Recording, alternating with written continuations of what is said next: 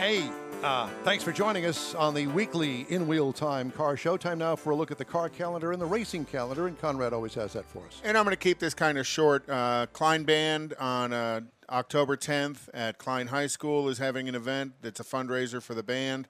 October 25th, Northside Mustang Club is going to have their open car show at the Conroe Outlets. Racing. This is October. Okay. Racing. Going on here locally, CJ Spencer had kind of shared with me to kind of not promote, but to talk about some of the local dirt track stuff that's going on as well.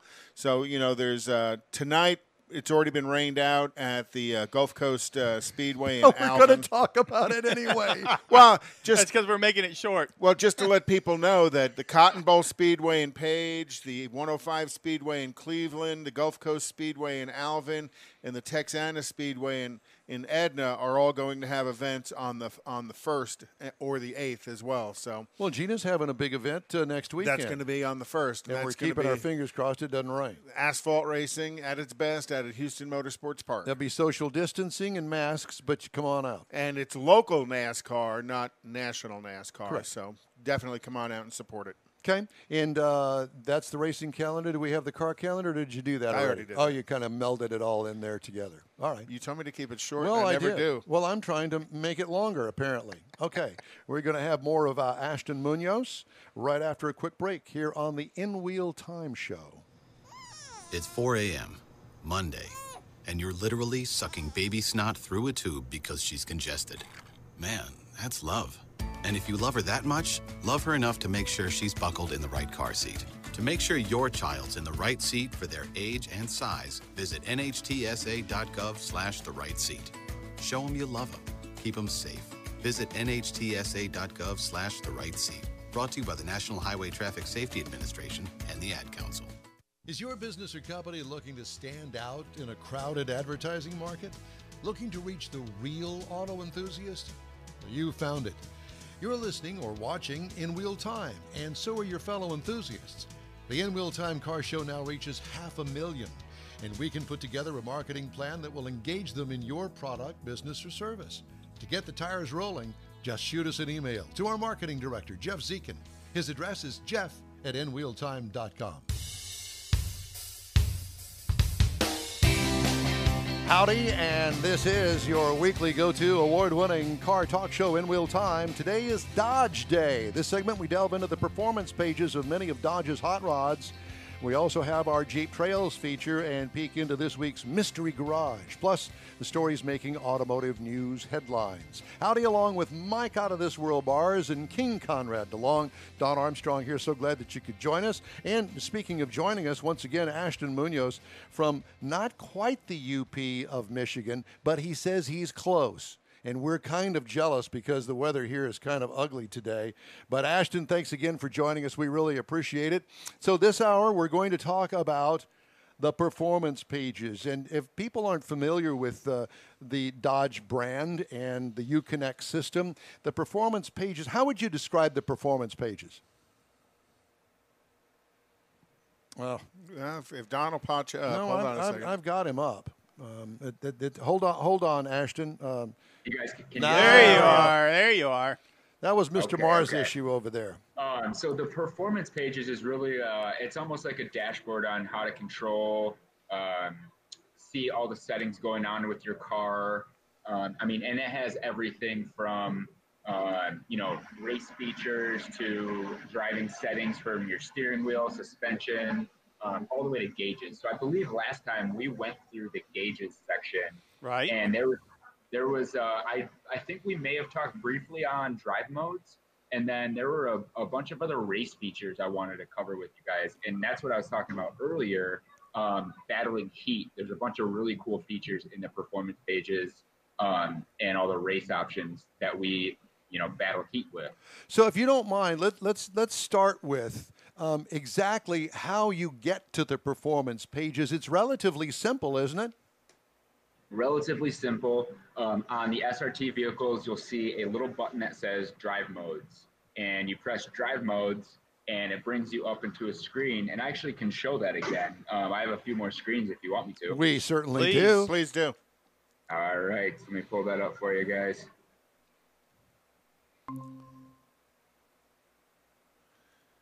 far right. So if you see here, sorry about that. So this is the drive mode screen. So if you click on the drive modes button, it'll pull you up here. It'll pull you to a dashboard as well too, and then you can get into this drive mode and then actually change a lot of different features of the vehicle. So anything from power. On the Hellcats, you can dial it back to 500. It seems crazy to say dial it back to 500. Well, let me ask you this. Why would you dial it back to 500? Well, so in a lot of the times we actually see these cars, they're daily driver cars. People have these, especially the Charger, people are using them with their families. Let's say if, you have a young child that's just learning to drive a car, maybe you don't want them to have the full 700. Yeah, let's dial them back to 500 and teach them how to drive. You have a 200 mark in there somewhere. But when you dial back the power, let's just say from 800 to 500, does that change any of the other settings on it? Does it give it more a fuel economy besides giving it less power? Yeah, so there's a lot of things that happen. All the features change when you dial it back, and we also have an eco mode. So obviously, you dial the power back from 800. The fuel mapping's different, so you're not using as much fuel on every press of the gas or every time you stomp on the pedal. And then with eco mode, that actually dials it down, not the horsepower, but that just puts the car into a mode where you're basically telling it, hey, I want to get the best fuel economy possible. So. And there's a huge difference too. If you put it on track mode, tap the gas, I mean, you hear the tires chirp. If you put it on auto mode with eco on, tap the gas, it feels just like an everyday sedan that you take up north and let your 16, 17-year-old daughter or son drive. Is the fuel saving significant when you put it in the eco mode? Would be it really for me. is, and I can have more experience actually on the 5.7 and the Scat Packs that we offer. They're really cool. On both of those engines, we offer a fuel saving mode.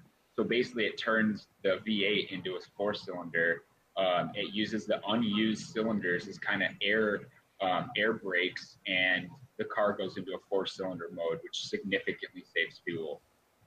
Well, I think that's very significant in itself. I mean, we always talk about these cars, the SRT brands of cars, and we always talk about the high horsepower. But, for many, many, many buyers and people that actually have these as the family car and commute back and forth to work. And in Houston, really, we commute here on an average of at least 20 miles a day overall. And some even further than that. I know at one time I commuted 50 miles to work one way. And so when you're commuting, you don't need the 800 horsepower. Going down the Hardy Toll Road, you're going to probably do 70 miles an hour, maybe 80 miles an hour. But I'd rather do that in the eco mode as opposed to the full range of 800 horsepower and all the things that it'll do. Yes, and it's cool too because you can switch it right on the fly. So let's say, I'll use a real world example. On my way up north this week, on the highway, I just had it in auto mode. It was running on 4 cylinders on the Scat Pack, and then when we got off the highway and got to some of the more twisty roads, I put it in sport or even track, and you can hear the exhaust kind of be louder. The traction's less, the suspension's stiffer, the steering wheel's stiffer, and it just feels tighter and louder, and everything's more instant. But it's awesome because it really is right on the fly. It's more badassier. Yes, but it's a fully integrated change as you change between each of those modes. It's not just the output of the engine; it's fully integrating everything: transmission, suspension, brakes, paddle shifters, steering, everything. Yeah. That's right. And then you can also customize it. So I like, I joke around about my Detroit mode. I always put it in, but that's basically, all full power, but plan for potholes in the road. So put the suspension on street. Potholes and those iron plates they cover the potholes with. Yeah. See, I like that though because you could run it with the full 700, 800 horsepower to enter the freeway. You Oh can get my up to God. that 70 miles Gosh. an hour really, really quick, and then kick it over into your eco mode so that you can save Pay some no fuel. attention to him, Ashton, because here's a guy that has a glove box that's full of unpaid tickets for speeding and doing reckless things on the freeway with your cars. I didn't hear that. And I didn't say it either. Well, yeah. So let's continue on with the performance pages. So we know that we can dial back the power, but there's other features as well. That's right. So this kind of whole list, I'll go down with. It's a bunch of really cool options and features on these cars. So line lock.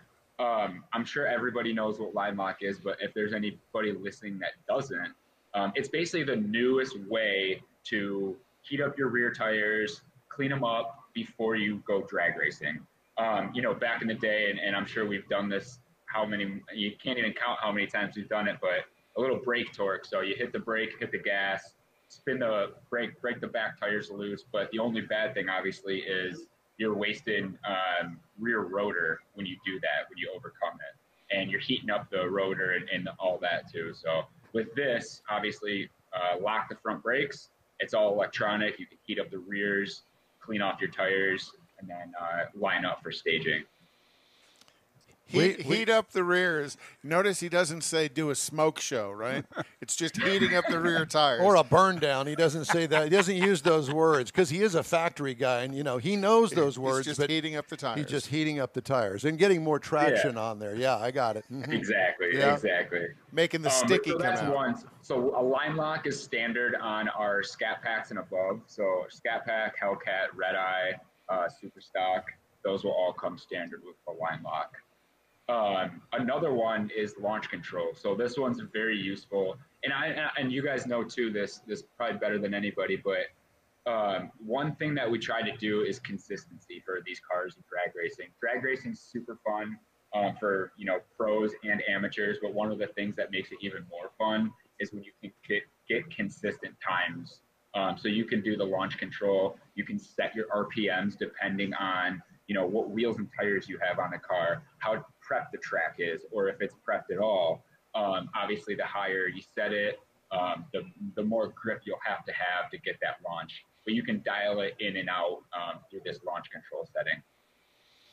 Does it, when you do the launch control setting, does it also does it keep it from not rolling through the staging lights? I mean, how does that work?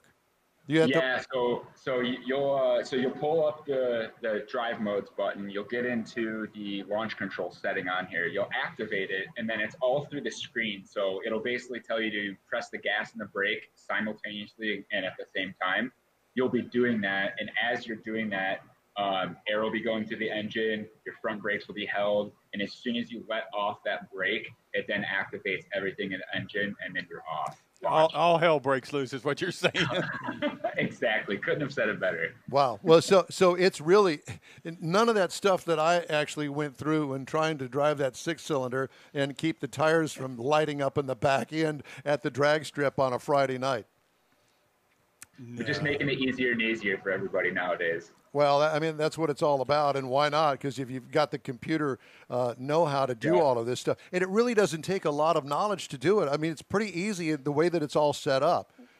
Yeah, it's all in there, so it's like, why not take advantage of the cool technology that we have and actually offer it to the customers and owners for them to be able to control. Well, you're not going to. Go ahead. And that's when you're talking about the consistency, because this truly is what makes these muscle cars, by the oldest definition there is. You can drive it all week long, take it out to the track, and you can be consistent and you can be competitive with these vehicles using these tools at the track. And Ashton, I have to add on to that the fact that, we always talk about the Red Eye, the Hellcat, all the new 800 horsepower and all that sort of stuff. But I have to tell you that I think that my favorite car of all is the 392 Scat Pack, the normally aspirated engine. It's got plenty of horsepower, and it's more affordable, obviously, than the supercharged versions of it. And it's just my preference. Plus, you can also get a manual transmission in it. So I totally agree with you personally, and all of our customers seem to agree with you as well.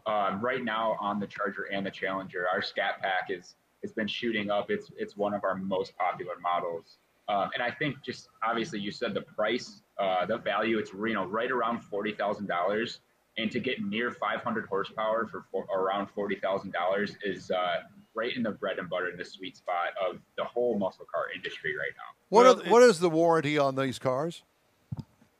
33 years, 36. 3 and 36. Okay. And Yeah. A quarter mile at a time. It'll last a little while. Yeah. And it's funny too, because you mentioned this about consistency and learning. You hear all these features, and at first you think, oh, there's a bunch of nannies to help people get faster times. They actually are a really good tool to help the driver learn how to go faster. And that's also supported by your non-street version Challengers that you sell, because when you look at some of the track events, and now they're doing a pure stock version of the Challenger in the NHRA, they have their own class where they race against the Mustangs, the Camaros, and the Challengers. And you guys have what's her name from Races for Prudhomme? The girl. Well, my brain just went empty. But and actually, she's been extremely successful. So you're actually bringing what you learn on the track to the street through your NHRA events with the Challenger too. Mm-hmm. That's right. Well, and then I definitely want to get to a few other. There's a really cool power chiller too that we haven't talked about yet. Let's do it. We got about 2 minutes to go. All right, so this one's really cool. I can finally talk about it now for Charger. So we have it now for the Charger Red Eye for 21 model year. This first came out with the Demon, and it's the only kind of feature in the industry right now.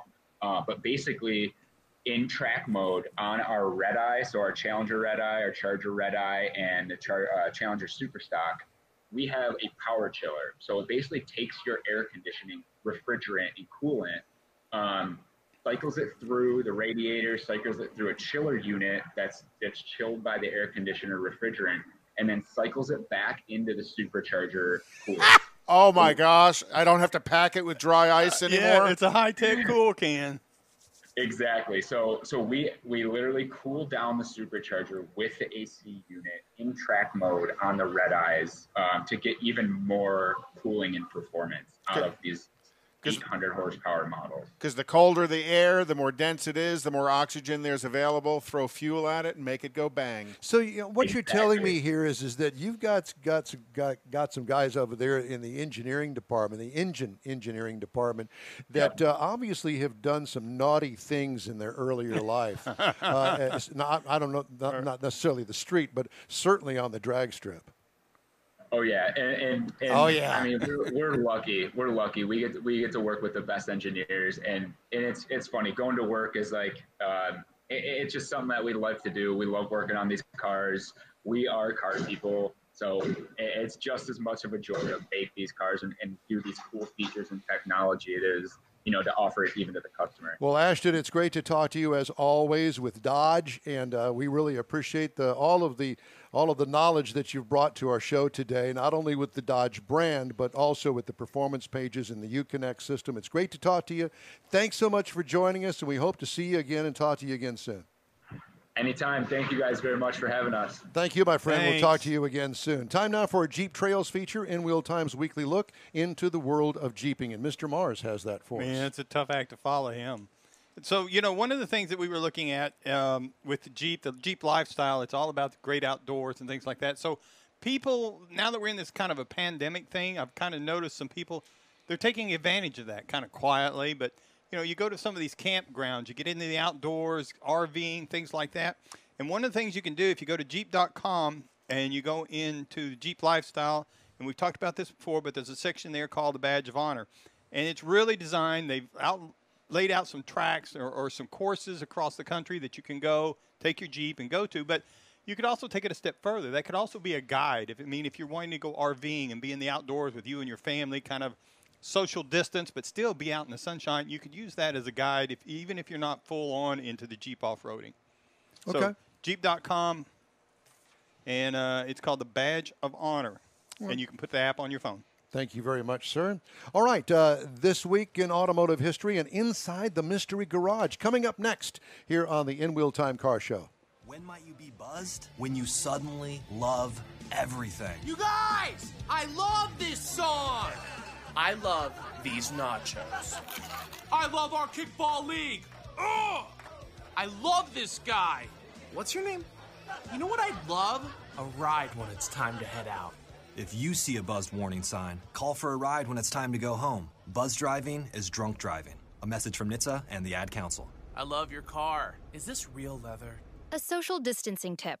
Putting distance between yourself and others is critical to slowing the spread of coronavirus. So here are ways to stay in contact without the physical contact part. Call, send a text, set up a video conference, post on social media, dedicate a song on the radio. If you have symptoms of fever, dry cough, and shortness of breath, call your healthcare provider before going to their office. For more info, visit coronavirus.gov.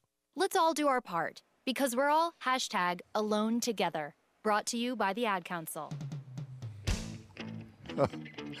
It's your All Things Automotive Weekly Car Talk Show. In Wheel Time, a reminder that we are live on the In Wheel Time website, on YouTube and Facebook each and every Saturday, 10 a.m. to noon Central Time, and we thank you for riding with us today. Time now for Inside the Mystery Garage, which, by the way, is that this area back here.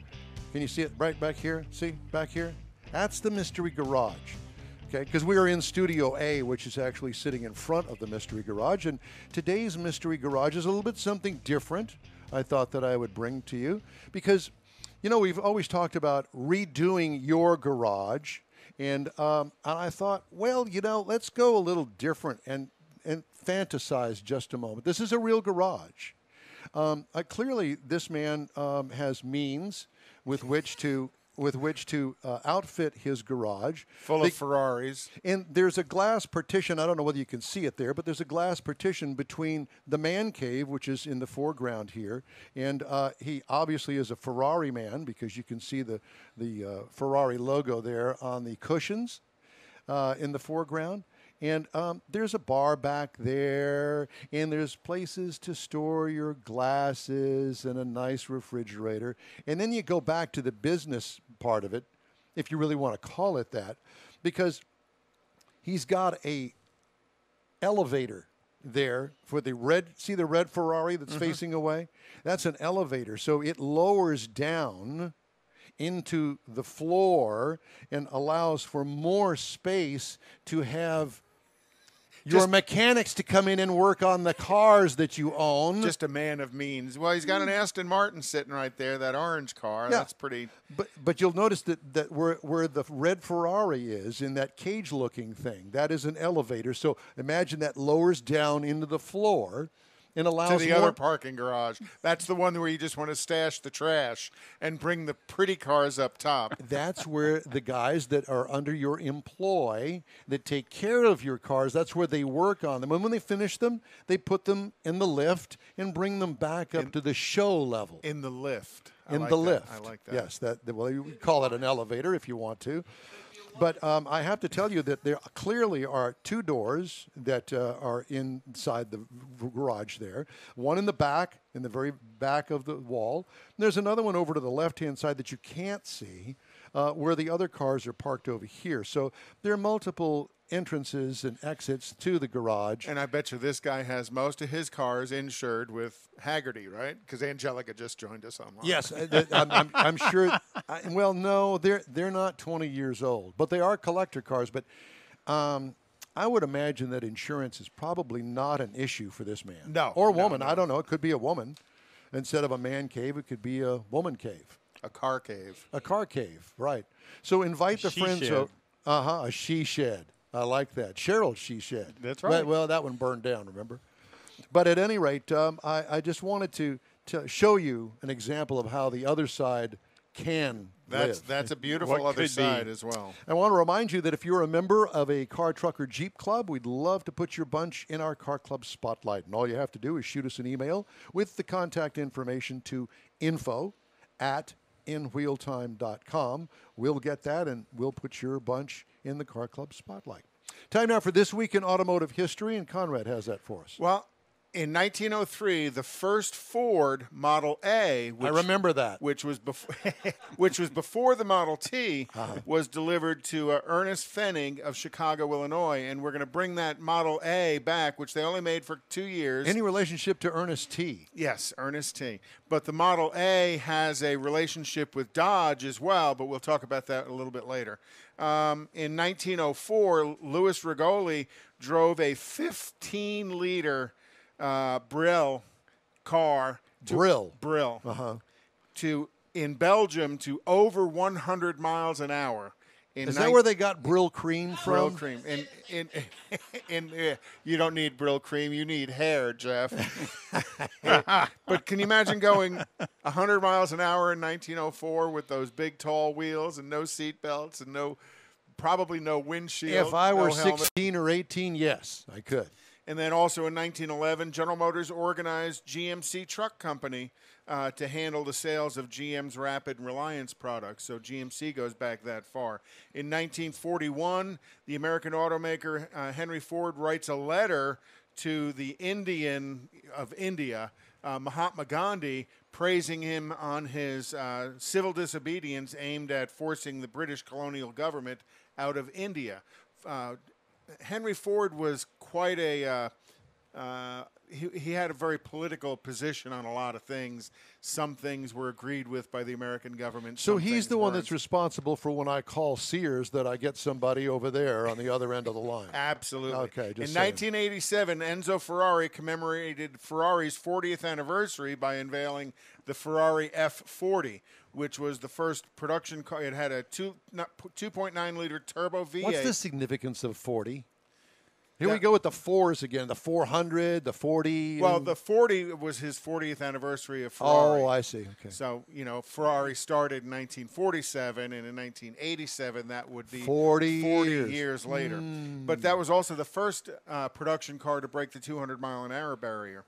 And then in 1998, the US 500, the championship auto racing series, what is currently known as IndyCar, had a pretty tragic event where some spectators were killed in an event, and it brought more. Every time something like this happens, it brings more and more safety innovations to the automotive motorsports field, and that's when they really started putting the catch fences up much higher, threading the 1-inch cable through the catch fences.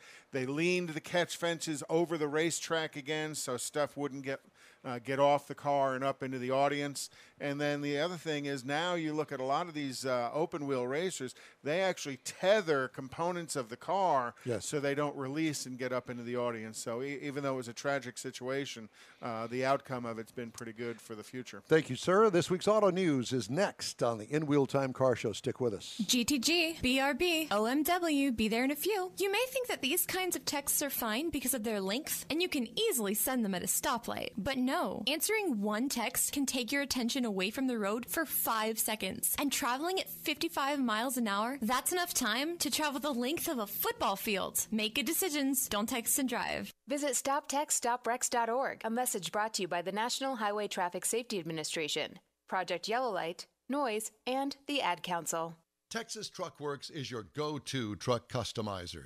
From mild-to-wild lift kits, custom wheels, and steering and handling enhancements to the best personal and commercial wraps, Texas Truck Works delivers.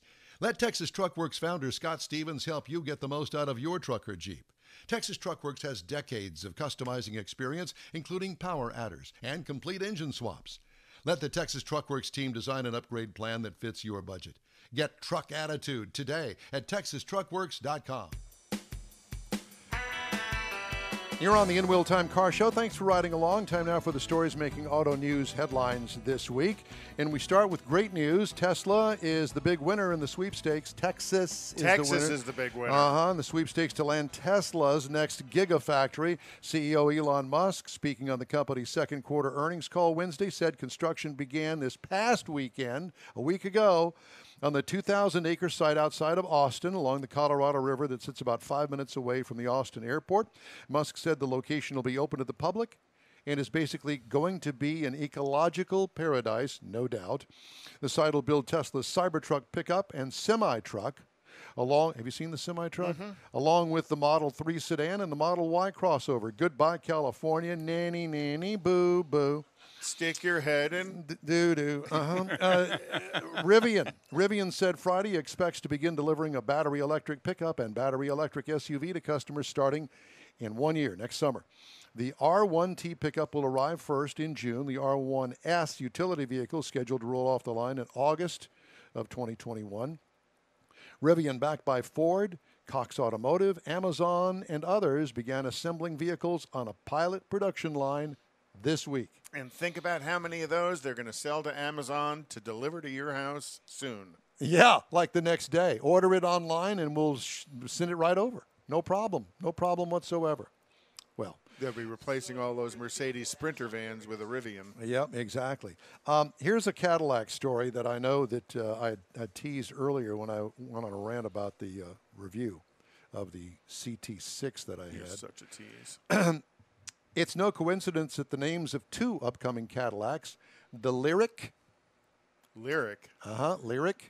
and that's spelled L-I,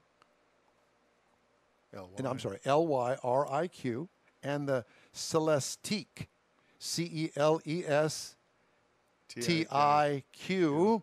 end with the same two letters. The brand plans to give all the vehicles in its pipeline names that end with IQ. Finally, somebody at General Motors has an IQ. I worked there for 25 years, and I looked for them. I thought I was the only one there, along with a few friends of mine with an IQ at GM. Why are they doing this? Because they are transitioning from internal combustion engines to electric. Full electric. God help us all. They're going to have to do something with the press fleet because I won't accept one that's got a 110-volt charger ever again in my entire life. Done with that. You're going to give me the card that I could take it up there to the Whole Foods market and plug it in. I'm not doing 110 because it never charges. But you'll be sitting out in front of Whole Foods for an hour and a half. Well, I don't care about that. That's next week's show. Then it's a 30 minutes is all I need. Yeah. Okay, so there's that to look forward to. IQ. The IQ.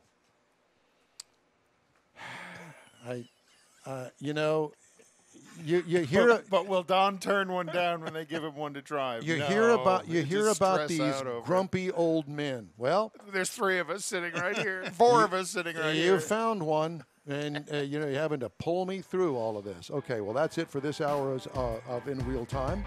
We've got more of our show following this quick